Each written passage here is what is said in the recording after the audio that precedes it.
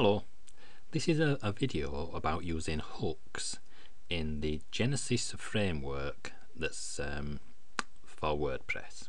So I've made a little script so I don't forget anything. There's a lot to tell you and I don't want to forget anything. So, right, we can position content on the page using hooks. This is your web page. We need to know the name of the hook the content is on now, the function that makes the content appear on the page, the new hook that we want to hang the content on when we move it. So I'll show you a picture to give you a better idea of what we're doing. In Genesis, it's these little red dots. These are, we're pretending that they're hooks. Hooks are code, a bit of computer code, but if you pretend that these red dots are the hooks, all you need to do when you want to move some of your content around is move it to a different hook. So we've hung this piece of content on that hook, but we could move it to this hook if we wanted to, just by changing the hook it hangs on. I'll show you how we're going to do that in a minute. So if you wanted to move it down here, just hang it on a different hook. These are all built into Genesis, these hooks. So that's all we're doing. We're moving content, just moving blocks of content from one hook to another hook, and it's really that simple. So let's get back to our script and see what's next. Right, so to move an element on our page, a block of content, things like the title and the nav bar, things like that. To move an element on your page, you need to remove the old action and then add a new action. So I've got a graphic to show you about that one. Let's have a look. Maybe that one, that's the one. So this is what we've got. This is the code we're dealing with. We've got remove action, and then so that's add or remove action, this bit here. So we've got add, remove action and add action. Now before you can add before you can put an action in a different place, you've got to remove it from the hook that it's already on. So we're going to do this so we'll actually see what how it works. Then you need the hook. So we've got add or remove action. Then you need the hook that we're dealing with. That's the next bit of code here. And then you need to tell Genesis which function you're using, and the function is the thing that actually puts the content on the page. So there's two important points. If you're using a function that is built into Genesis, the code above is all you need. If you're using one of your own functions, you've got to type the function code below the add action code we're using here. So if you make your own code, these functions here are built into Genesis, so we can run the function because they're already inside Genesis. These two are functions and they're already built into Genesis. But if we were going to add our own function, we'd put the code down here. So to move an action from one hook to another, you must remove the action from the hook it's on and then add the action to another hook. So you've got to remove the action and then add it somewhere else if you want to move a hook, some content to a different hook. So let's go back to our thing here, our script, and explain a bit more.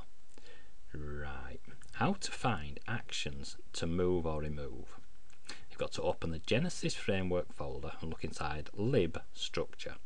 So let's have a look. This is WordPress, and we've got installed themes. Now there's a Genesis theme, and with Genesis you've got the Genesis theme, and then you have a child theme that you this works off the Genesis theme. So there's hardly anything inside this. So to find some code that we can use, we open up the Genesis theme or the Genesis framework, and then we look in lib, because these are almost empty. All these things here are virtually empty. Let's see. We'll have a look in that one, see if there's out in there. See, that's all that is. That's a comment there, so that's doesn't do anything, just tells you, it's just a bit of information for you. So the only code that actually does anything is that and that. But let's see, we'll close that one and we'll go back to Genesis. This is Genesis we're inside. So we've opened up the Genesis framework and want to open up the lib folder, and then we want to look for structure.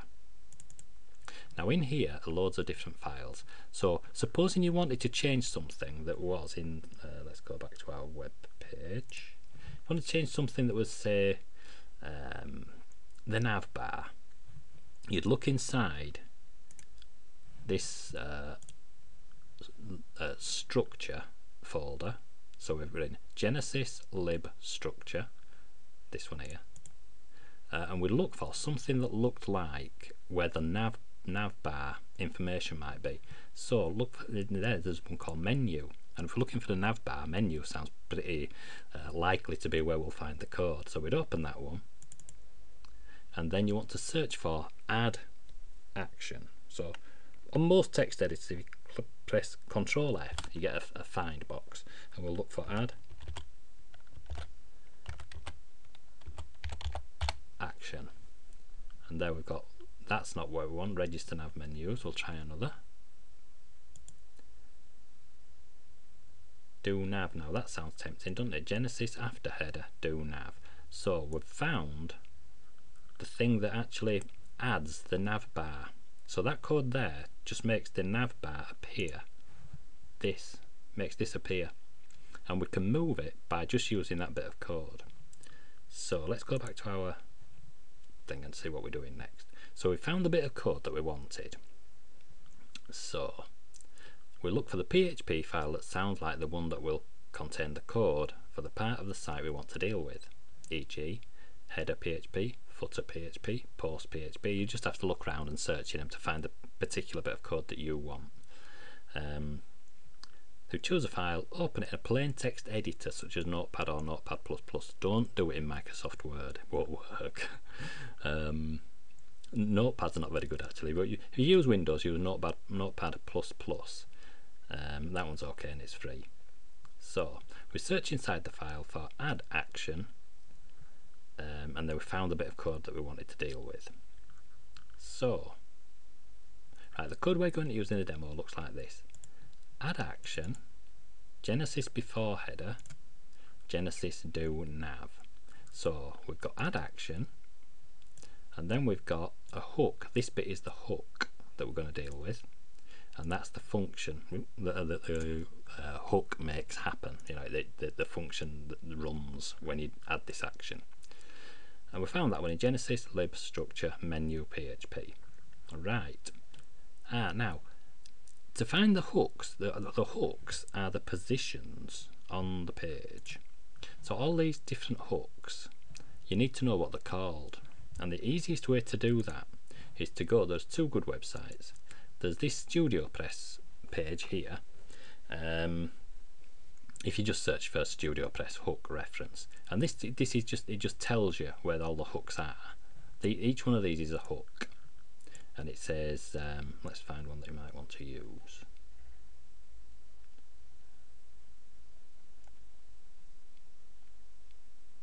Here we go, before content.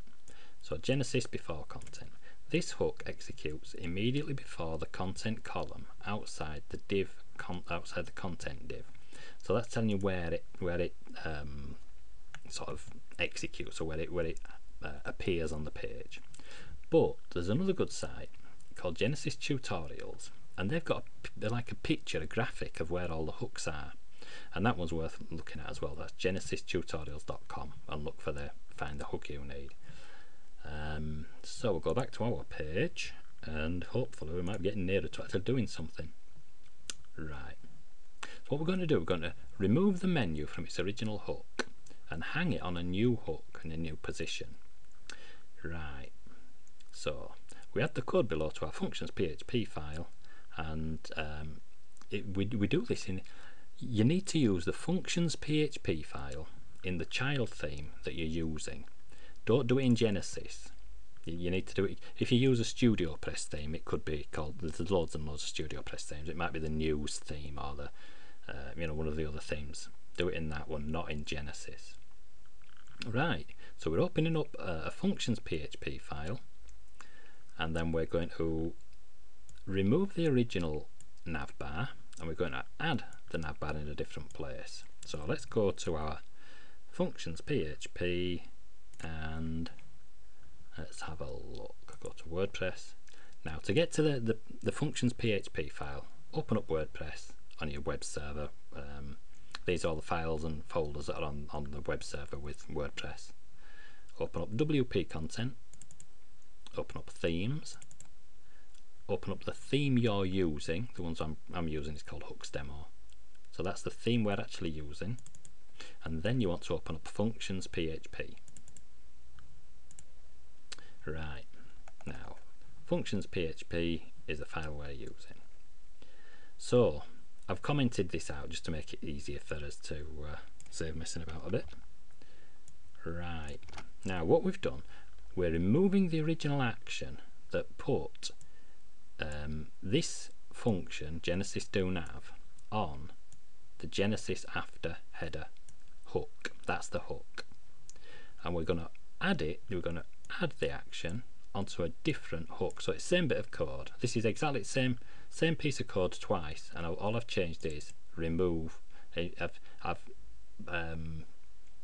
was add action, and we've got to remove the action first, then we add it onto a different hook. So we put remove action, and we're using two different hooks. So that was before header, and we did have it on after header. Right, so let's see if that worked. I'll show you what we expect to happen. We expect this nav bar to move up there. So let's refresh the page.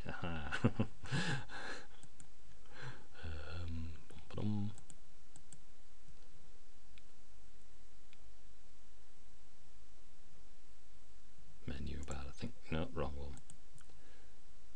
I closed these to make more space on our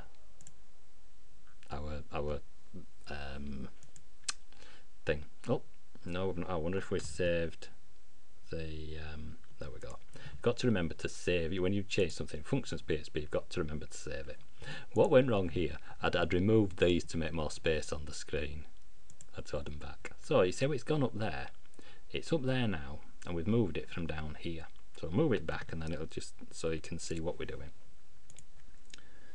Just comment the code out so it disappears again. Save it, and now it'll come back down here. So refresh the page, and then it moves it back down.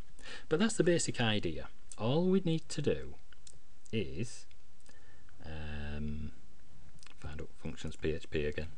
In functions PHP, you've got to find the action that you're using, and then you've got to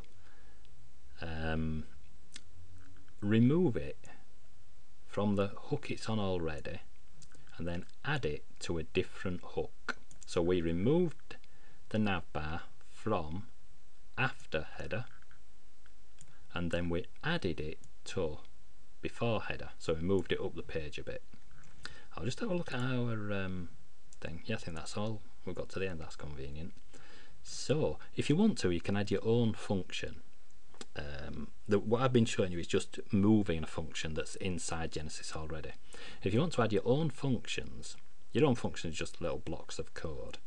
But if you want to add your own functions, you've got to have the add action, then the hook that you're going to hook it on, then the function name, and then you've got to type your function below. You don't actually have to put it below here, but that's what you would most likely do. So we've got the add action, the hook name, the function name, and then the function would go here. That's if you want to do your own function. What we're dealing with is just moving Genesis functions. Well, it's a bit of a complicated video, is that one, but hooks are really, really important in Genesis, and it's well worth learning how they work. Once you understand how hooks work and actions, Genesis makes a lot more sense. And then you can put your own functions anywhere you want. You can just sort of pop them in anywhere. Well, I'll leave it there because it's been a long video and a bit more complicated than I was hoping it was going to be. I hope you find it useful, and I hope you pop back. Bye for now.